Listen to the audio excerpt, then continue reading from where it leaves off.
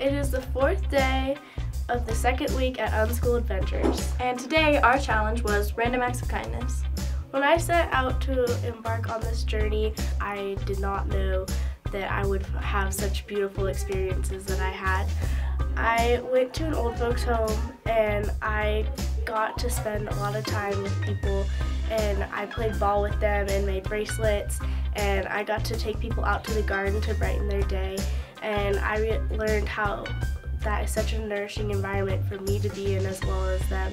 And I may have gotten a lot more kindness than I had given. Like, I got candies and beads from the old ladies, and it was really nice. I spent a lot of time in the Dementia Ward, and that was one of the most miraculous hours of my life.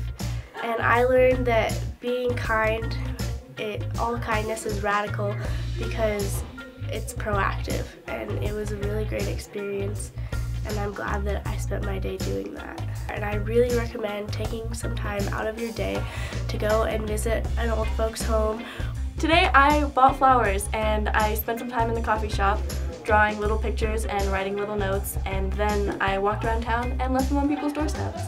Today I learned that being kind can take a lot of courage, but taking the time to brighten someone's day can also brighten yours.